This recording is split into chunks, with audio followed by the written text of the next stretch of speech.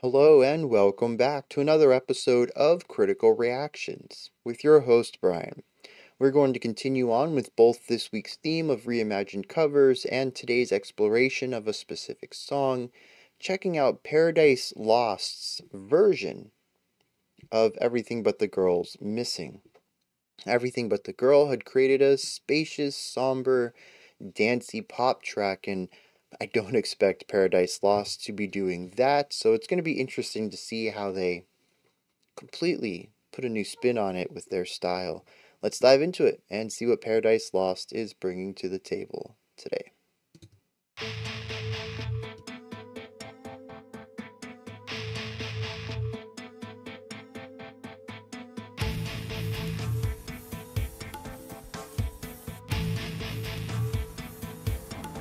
Okay. A step off the train. I'm walking down your street again. The melody's the same. We have a little bit of that woodblock sound. It's not as dominant in the percussion. It's used a bit more sparingly, but I also don't... I think it's just a steel snare with the snare turned off. Like outer space, you found some better place, and I miss you. The melody's the same from the vocals. Like the deserts miss the rain, and I miss you. Like the deserts miss the rain.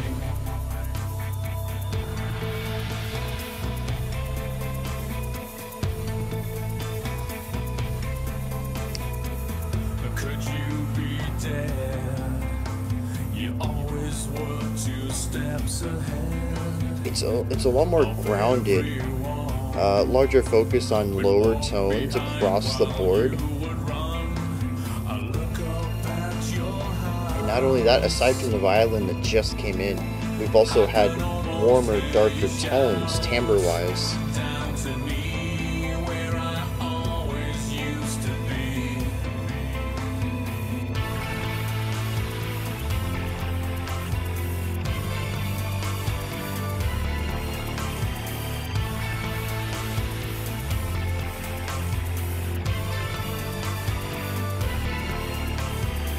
I step off the train.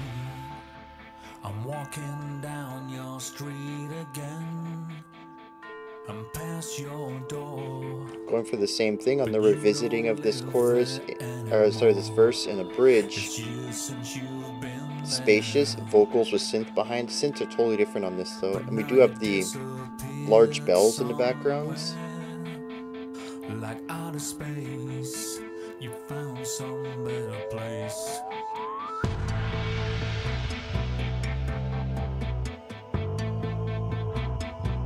I think that's the same bass line too.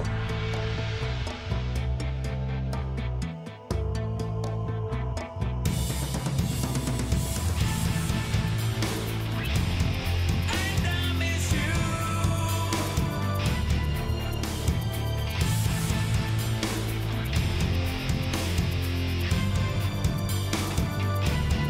And I miss you. Like the deserts miss the rain. And I miss you. Like the deserts miss the rain. And I miss you. Like the deserts miss the rain. And I miss you. Like the deserts miss the rain. Like the deserts miss the rain.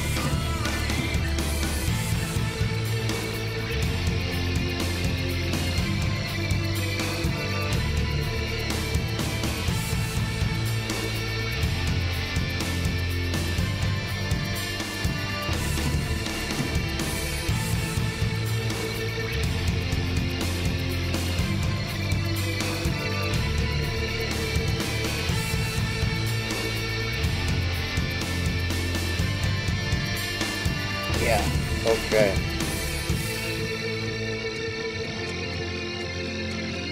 So the warble there introduces a little bit of tension through a quasi-dissonance.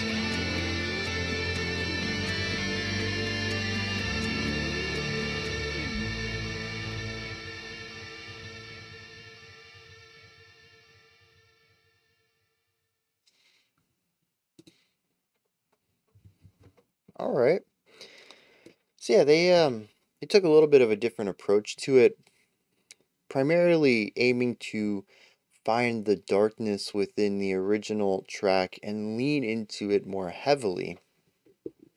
I think it's interesting, not necessarily where they deviate from it, which does create a very different vibe, but also where they choose to not deviate from it. We haven't listened to a lot of Paradise Lost. In fact, I think a majority of the reactions on the channel have been for covers because we also did a cover of theirs of Depeche Mode, I think, in the past as well.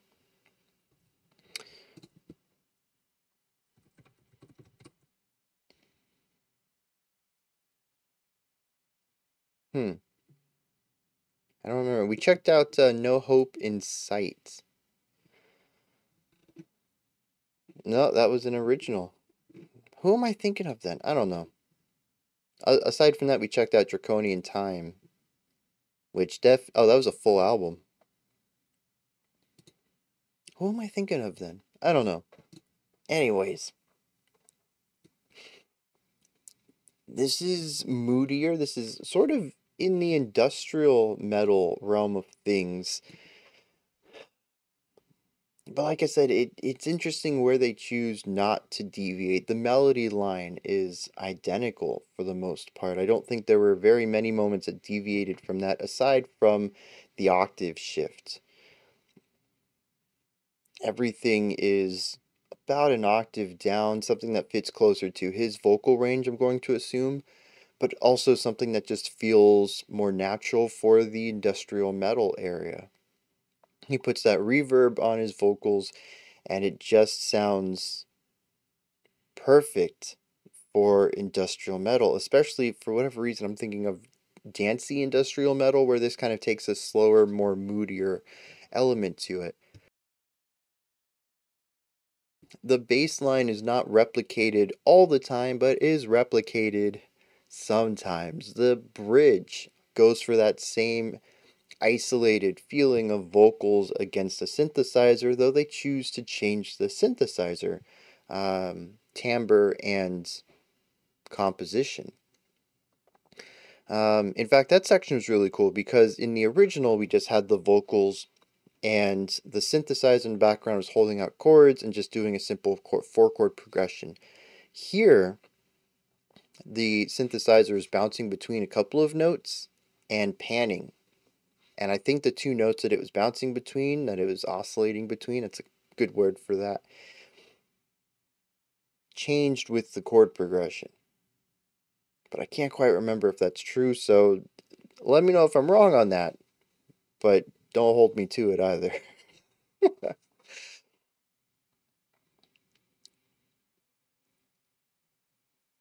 I kind of expected more metal out of this. This stuck to the original quite a bit more than I expected. But it does do its own things from time to time. And it's, like I said, it's a really interesting cover. It is what feels a bit more like an arrangement than anything else, including the fact that, especially in classical music, when somebody arranges a work, sometimes things need to be added or removed. I don't think it's usually as drastic of a change as what we saw here, but if we were to use classical terminology, I think I'd still probably use the term an arrangement for this. Most of the original ideas are here. There's been a lot of elements removed in order to accommodate the smaller instrumental range that we have for Paradise Lost. And there's been some slight alterations to ideas in order to better accommodate, presumably, the style they're aiming for. It's unmistakably still missing, but it's a new version of it, and that's exactly what arrangements can be. You can certainly do a one-to-one. Well, if you do a one-to-one, that's just you're playing it. We don't usually use the word covers in the classical realm. It's just a performance of this piece, and another one. An arrangement would specify that things have been changed, usually for instrumentation. If you take a thing for a string quartet and give it to A brass quartet, that's an arrangement. You've had to arrange the track for new instruments. So, yeah, I don't think we've talked about that much. Maybe I'll save that for my theme thoughts this Saturday. Kind of exploring. I think we've done that before, but I'll do it again just in case there's people who haven't seen it before. But covers is a very mainstream genre thing. We don't really have covers in classical music or even jazz music with so many standards. It's expected to have millions of versions of the same song, even if the people who write it play it 2 nights in a row, you're going to hear a very different version of it in those 2 nights.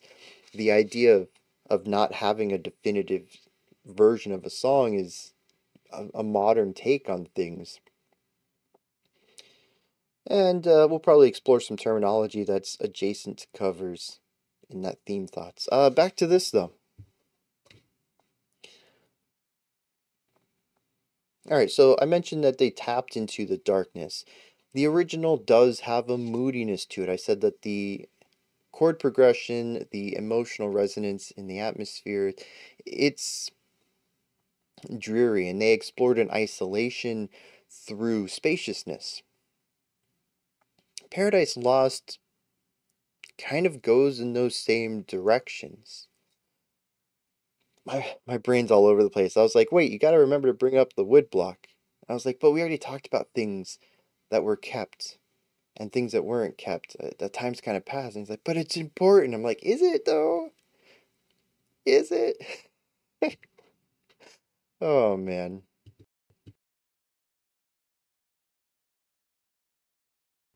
So yeah, moodiness, spaciousness. They do explore these. They lean a lot more into the darkness of it though. I'm not going to say that this feels more melancholic. I don't necessarily think that that's the word for this. It's definitely a sadness. But I do think it leans more into a gloom, a darkness regarding this. It's not that this version is any sadder than the original, it's just that this version is. It showcases the darkness of this, the emptiness more more physically, more prominently. There we go. I mentioned that the idea of something missing was baked into the original's song. The spaciousness of it all mixed with the somber atmosphere and the lyrics represents somebody who has a hole in their life. Something was present and is not anymore. Paradise Lost says, what if we musically make that gaping hole? What does it look like? What does it feel like? And so they have something that is very wide, it's very dark in timbre, aside from the violin towards the end and the rise in pitch for the melody line towards the end of the track. A lot of this is very grounded. It's uses darker tones, wider tones, and lower pitches. It has this seeping element to it where it feels like we're picturing a black hole sucking a bunch of stuff in and getting bigger. The melancholy can certainly come from that, and we see a tinge of it towards the end, but again, to me, the main element here is darkness, emptiness. What does that feel like? And so they explore the song from that perspective, which is where a majority of the vibes here come from.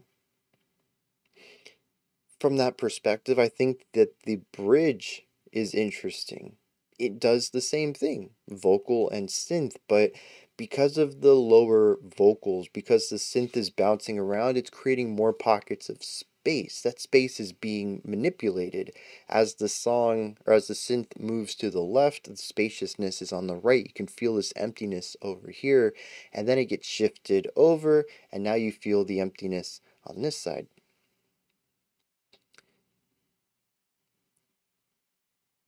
That kind of lines up too. As I mentioned, that spaciousness was a big thing in the old one, and it mixed with all the layers.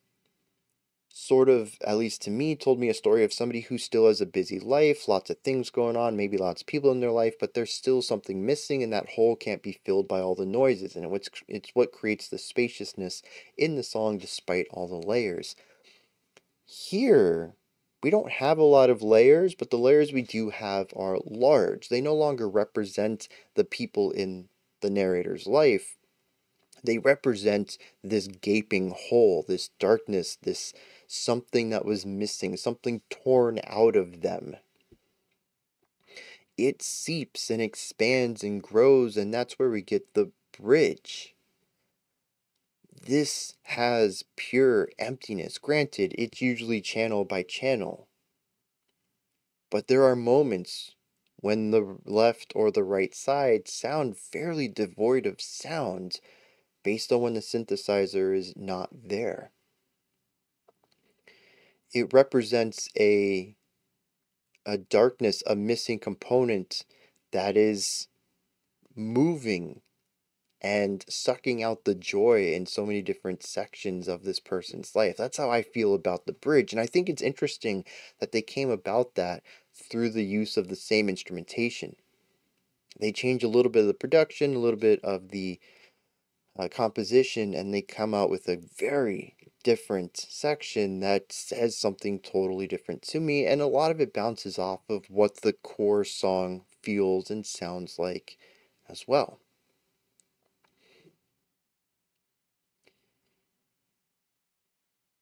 Now, I haven't quite pieced together the ending.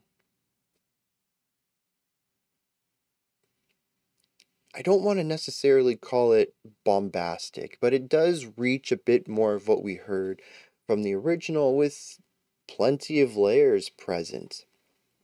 The vocalist does showcase a bit higher range pitch going on, manipulating the melody up a bit, and we do get some beautiful harmonies as well. It is noisier, but it also retains the fullness of sound that we've had on all of our instruments throughout the track, and it doesn't quite have the spaciousness despite layered vibe that the original had. It just feels like a very full song. It feels like there's nothing missing at all.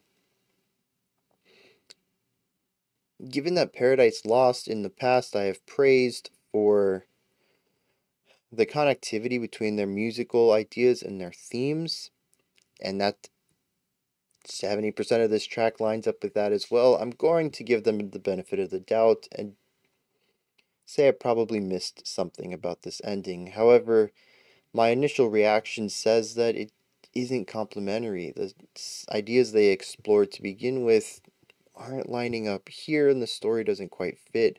My best guess is that this is the darkness closing in and filling up. This is that hole, that gaping element of their life, taking the joy out of everything, making it so that they feel that they must go down this street and look at this house in order to revisit some memories because it's the only positive thing in their life. At one point in the lyrics even says, "I don't know why I'm doing this."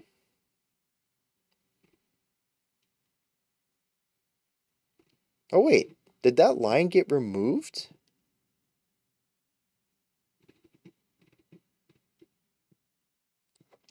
Yeah, verse 3 of the original says, "Back on the train, I ask, why did I come again? Can I confess I've been hanging around your old address? And the years have proved to offer nothing since you moved." We went over this verse, but I just didn't go over those first two lines. This entire verse is missing from Paradise Lost. We get the intro that says, "I walked down your street, you don't live here anymore, you've disappeared, found someplace better." The second verse, "Could you be dead?" Talks about the history. I can almost hear you shouting down from your window. And then we revisit our first one about stepping off the train and walking down the street. Yeah, so we're missing that third verse.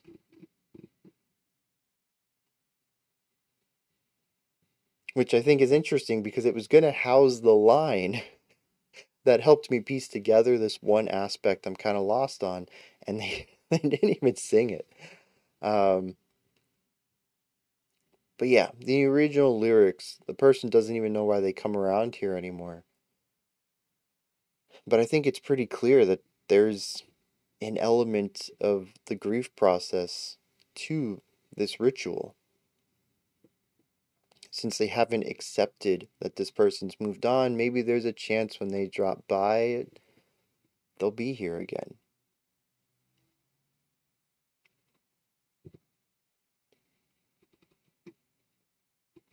Also, as mentioned in the second verse,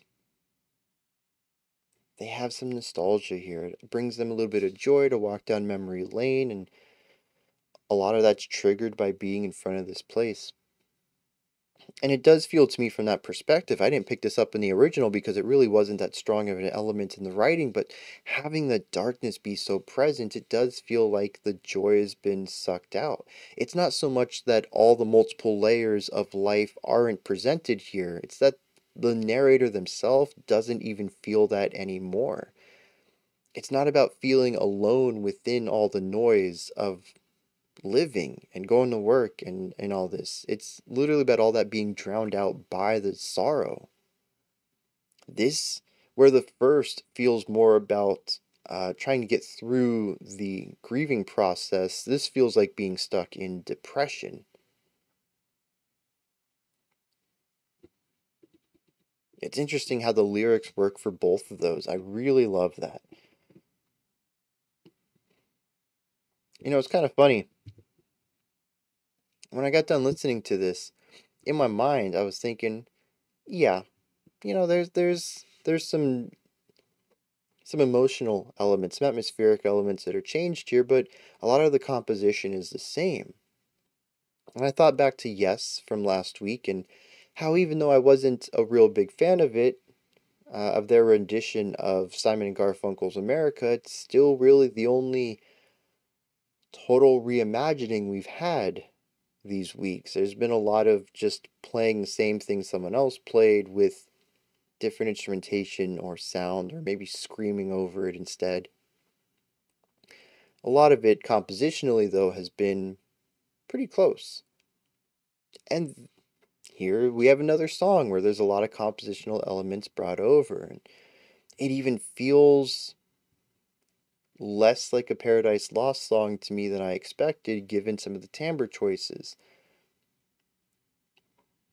But here I am at the end of it thinking, man, this is a very different take on these lyrics.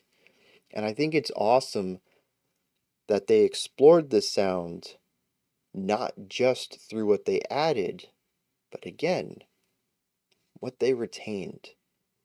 It's not just taking the lyrics and writing a brand new song around it. There are new elements, for sure, but there's still a lot of compositional ideas that mirror back to the original. And I think that makes it even stronger of a cover, not just because there are elements where I can say, oh, look, it's the same bass line, but because it's a reinterpretation of those elements. They heard this darkness in some parts and said we need to keep those, and did it in others and said it's okay if we get rid of them. And they created a song that is very much still missing, but found a completely different perspective on it.